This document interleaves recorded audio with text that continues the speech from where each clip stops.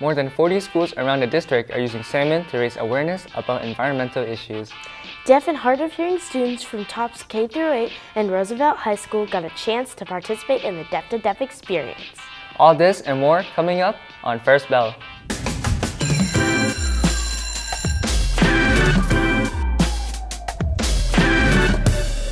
What's up, SPS? I'm Pandora Tessina. And I'm Jason Nguyen. Thanks for tuning in to First Bell, where we chime in with news from around the district. Students have taken over the broadcast and we're excited to share what's happening in our schools. Let's get into it. There's something fishy going on. Here's Elsa Ray Elton with more on the Salmon in His Schools program. Thanks, Jason. Objects that start off as small as a pencil eraser are teaching students big things. We stopped by Dunlap and Co. Elementaries to see how raising salmon teaches students the importance of mindfulness and respecting the land.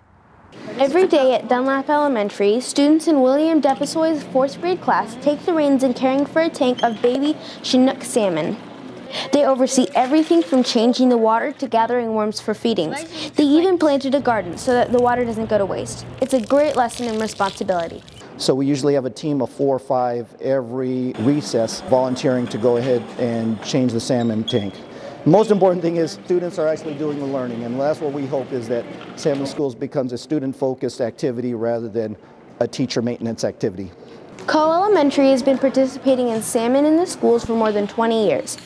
3rd grade teacher Madison Russell got involved after hearing about how the program inspires curiosity in the students. From kindergarten to 5th grade, everyone was so excited to see the salmon eggs come and watch their development before we released them back at Kirky Park. Russell said caring for salmon goes beyond science. Students are also learning about the cultural and historical significance of salmon as well. It's clear from Russell's students that raising salmon has had an impact on their learning.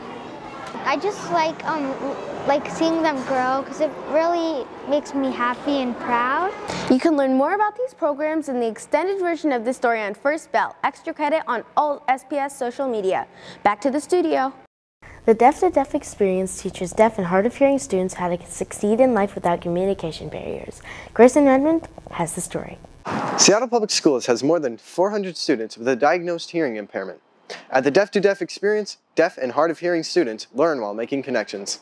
Hundreds of deaf, hard of hearing, and deaf-blind students from across Washington State and Alaska gathered at the Junior Achievement Facility in Auburn for the Deaf to Deaf experience.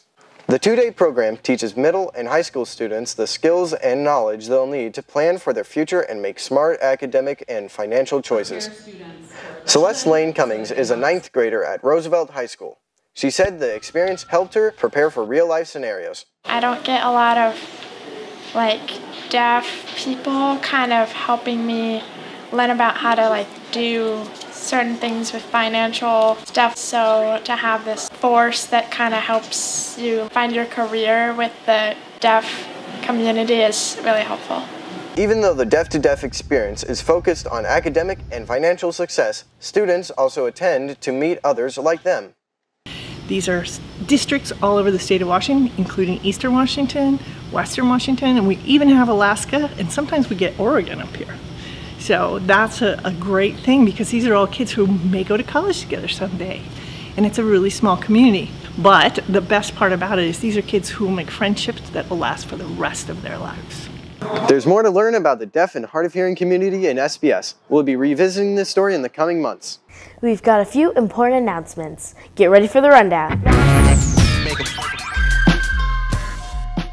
The window to take the Smarter Balanced Assessment is now open for students in grades 3 through 8 and 10th grade. The assessment measures how well students are meeting college and career readiness standards. Other assessments will also be happening this spring. Visit the district website for more details. We know families are waiting to see those grades. Starting April 24th, families can view second trimester progress reports for grades K through 5 on The Source. The Narramore Art Show celebrates over 200 works of art by SPS middle and high school students. The exhibit runs until May 14th. Be sure to stop by the Seattle Art Museum to check it out. Next month is Teacher Appreciation Week. If you want to say thank you to a teacher who's made an impact on your life, let us know. You can find the link on the district webpage. And to see longer versions of these stories, check out First Bell Extra Credit on SBS social media channels. That's it for this episode. The Student Takeover continues next month, so be sure to tune in. Until next time, I'm Jason Nguyen. And I'm Pandora Tessina. We'll see you later for First Bell.